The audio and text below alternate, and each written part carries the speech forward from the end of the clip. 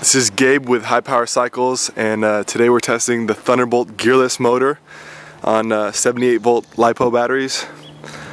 We're using a 45 amp Sensorless controller on the Sensorless motor. The motor can use actually Hall sensors, or it can be sensorless, so it can be ran either way. We're gonna do a little top speed run, see what we can do.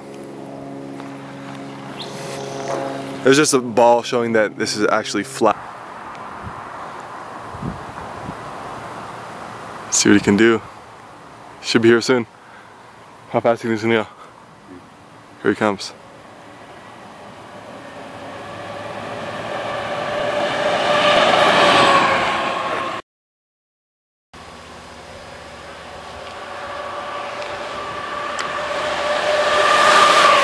Oh my gosh.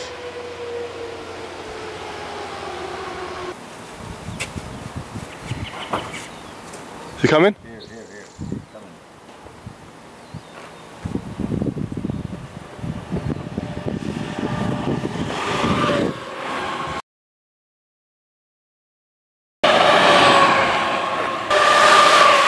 Oh my